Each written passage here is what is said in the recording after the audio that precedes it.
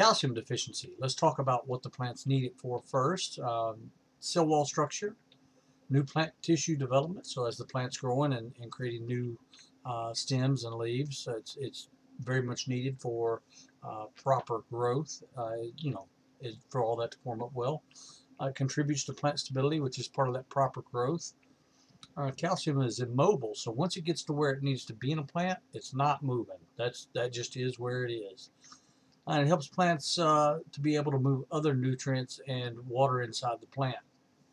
So what calcium does, one of the things it does, is it helps with the pumps of the plant. So there's these little tiny plant pumps in plants that will pump the water and nutrients around inside the plant and move some nutrients from one place to another if they're mobile.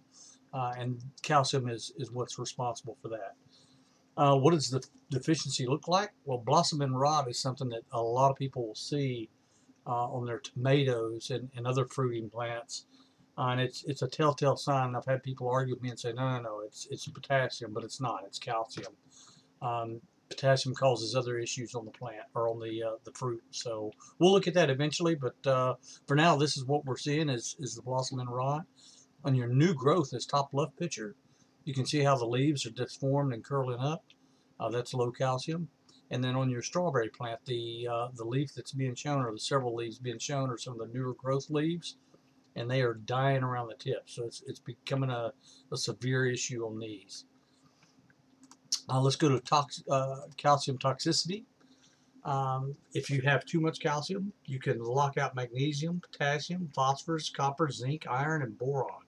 So you don't want to just go and start dumping whatever calcium product into your aquaponics system, because you're going to end up in a situation where if you get too high, you're going to start locking other things out.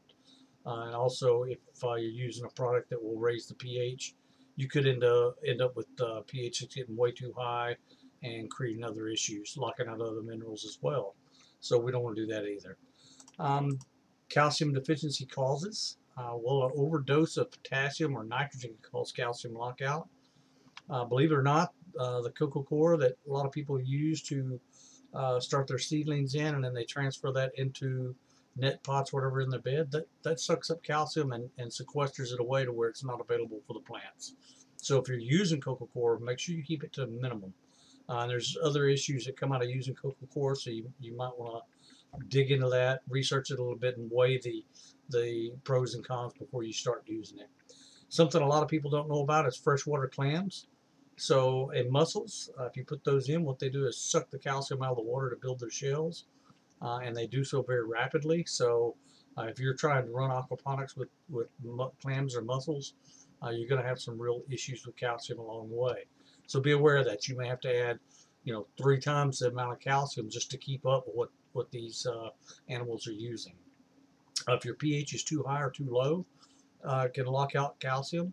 High humidity. So what will happen with high humidity, and this is the same for all minerals, if the plant's not able to transpire, then it's not going to be pumping water and minerals up to the plant. It's going to be kind of shut down. It'll be a traffic jam.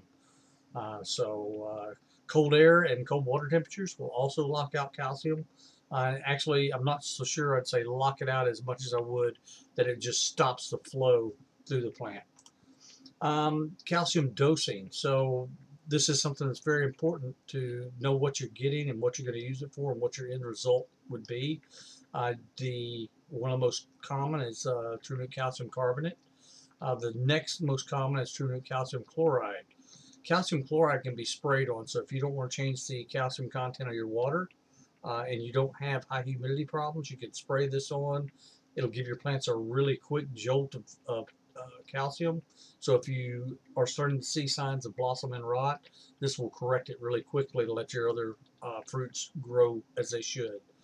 And these will raise the pH, both of them will, if you put them in the system water. To dose not to alter the pH of your system, you'll go with True calcium sulfate. So you still need to watch how much you're adding, but you don't have to worry about the pH effect of adding calcium sulfate.